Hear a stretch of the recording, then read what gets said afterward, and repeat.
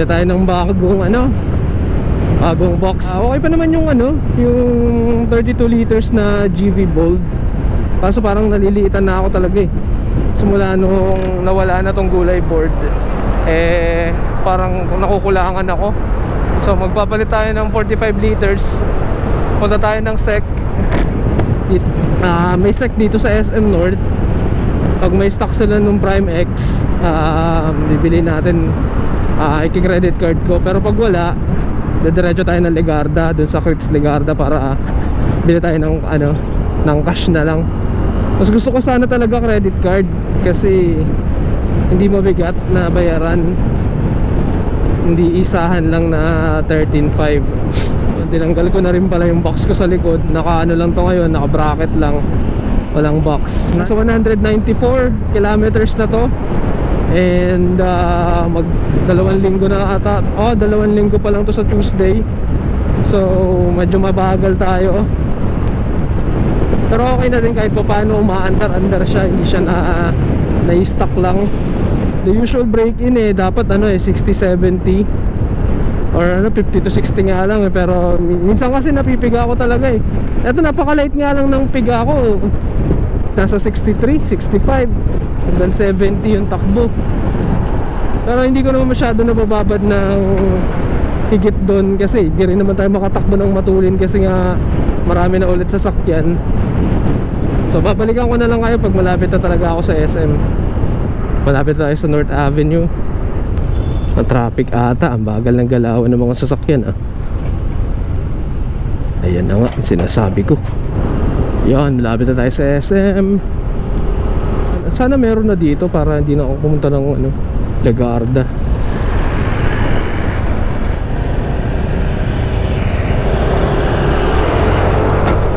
Pwede kaya mag-park dito sa baba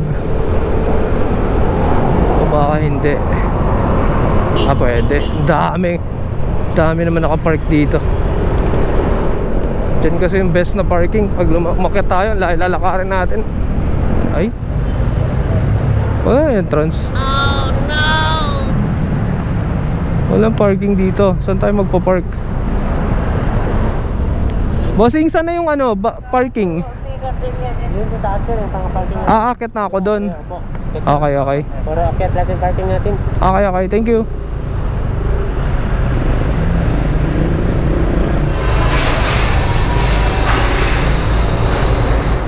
Saan ang motor?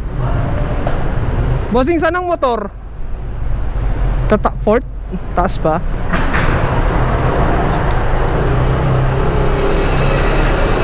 Alright, sa 4th floor pa. Ang layo ng parking. 4th level. Putang ina, bubunga ata yun Ayun. Ito na lang. Hindi tayo SM North. So tingin tayo sa SEC kung meron sila nung box na gusto natin. Ayan, ganda ng park nya Palito ko kayo mamaya. A few moments later. Wala silang stock. Oh no! So pumunta tayong Legarda. Nihingal ako, nagagdanan ako. Okay, maya ulit guys. Yun. So failed tayo na naman. Hindi na naman, failed lang tayo this lakad kasi walang stock ng Prime X na 45 liters dun sa SEC. So diretso tayo ng Kryts Legarda. Nakaset na yung mapa natin. Thank you. Salamat.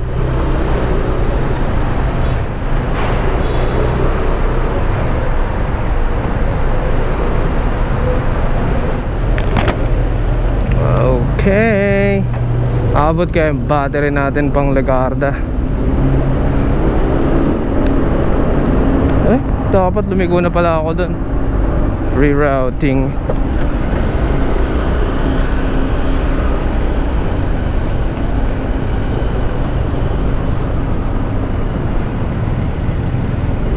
Tipid tayong battery. Palabas na tayo ng EDSA. Keep left and then make a U-turn. Naka-headset ako guys, kaya naririnig ko yung ano, yung announcement ni Waze kung saan man ako pupunta. West Hub siguro ako padadaanin ito.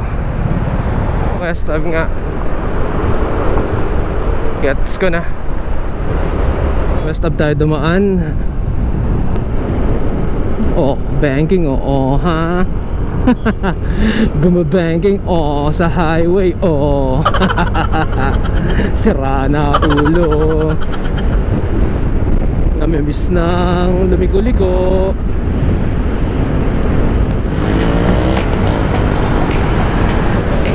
Lapit na rin pala magawa tong skyway na to. Dito tayo pinadaan ni Waze, susundin lang natin siya. Nakala ko magkakyapo tayo doon, tas magkakyapo ang daan. Di pala, dito tayo pinadaan sa may Araneta. Well, siguro ito yung pinakamabilis.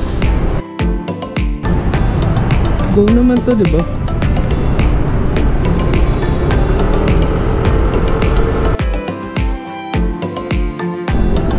Lapit na. Ayun, nakita ko din. Bossing, saan pwede mag-park?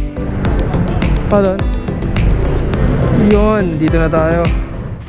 Ito yung tina-target natin. Ito ba yung po?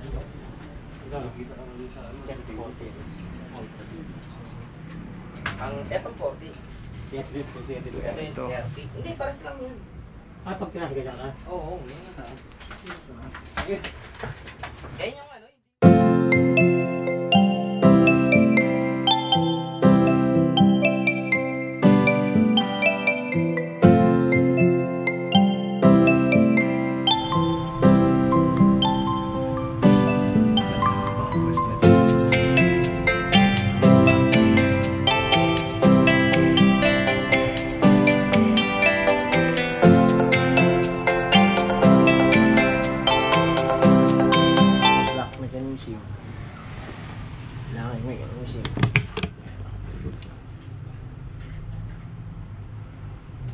Solid.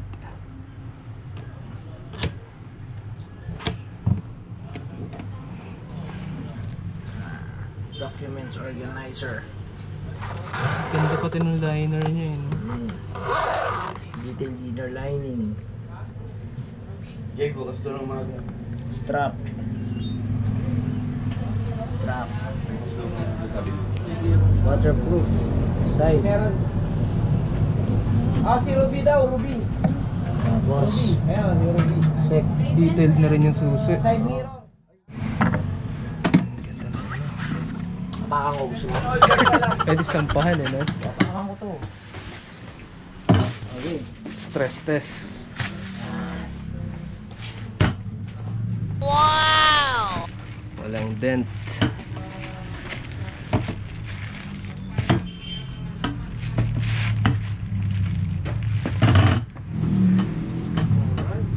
Tibay. Ang Kryts Legarda, katabi ng Prestige Driving School sa may LRT, tapat ng ACLC. Yan, palatandaan nyo tong LRT. Tapos dito lang siya. Ito na yung ating Aerox. Binabaklas na yung luma nating base plate.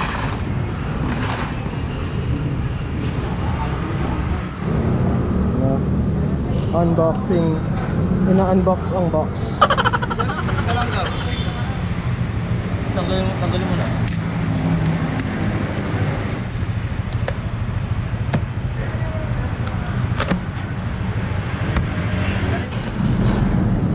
Unboxing.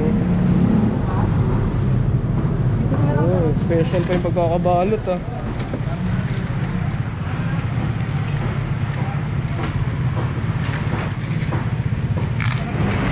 Gusto ko kasi dyan walang alog eh. Iba nung faceplate niya, no?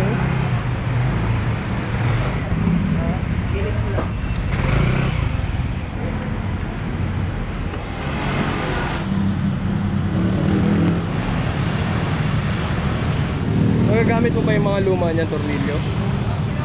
Ito na lang sir, ito na lang dyan. Oh, para ano, reserva ko na yung mga nandiyan dyan. Nakalak siya talaga dito eh, no? Kaya pwedeng sandalan eh, no?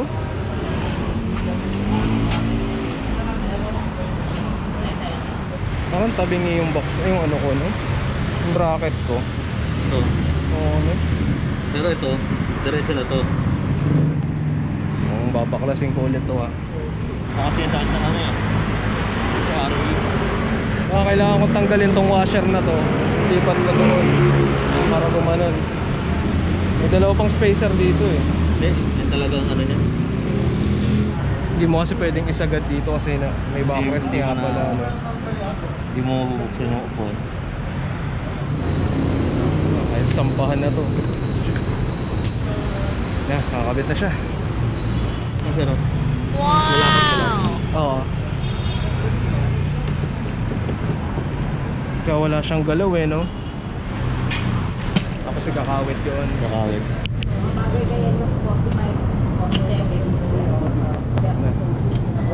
Isa lang yung susi nila, parehas lang. Ngayon pag-iwalayin mo.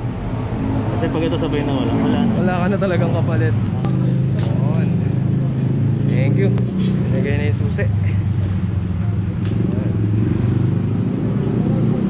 Pogi, oh. Bagay talaga sa kanya eh. Lagay natin yung base plate sa loob.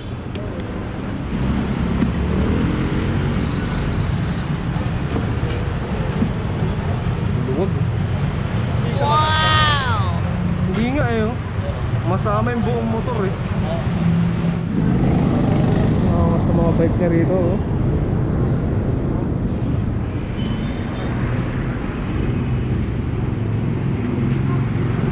Malapitan tong ano eh, Ducati. Limaw eh.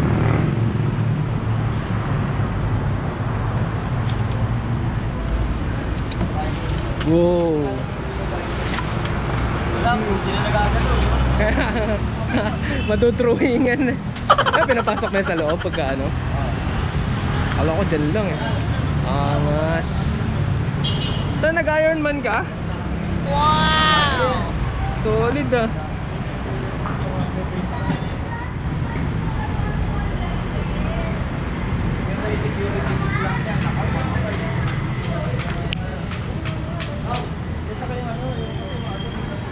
Grabe. So, ayan na yung Aerox natin ngayon.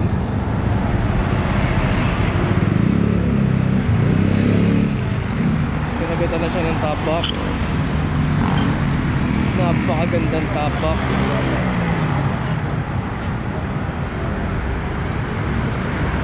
Solid na solid ang top box. Alright, kakabit na yung ating alloy top box na Sec Prime X. 45 liters yun. And happy kid na naman ako. Wala na naman akong pera.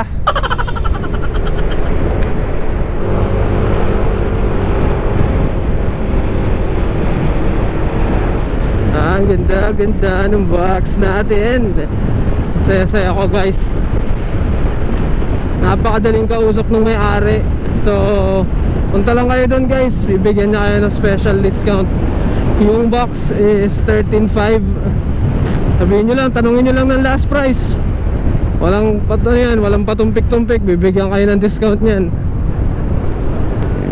Ayan guys, pauwi na tayo. So dito ka na lang din siguro tatapusin yung video. Maraming salamat sa panonood nyo, sa pag-subscribe. Kung nagustuhan nyo itong video, click nyo na rin yung like button. And sa mga hindi pa nakakapag-subscribe, click nyo na yung subscribe button. Damay nyo na yung notification bell para updated kayo sa bagong upload. See you sa mga susunod na video. Paalam!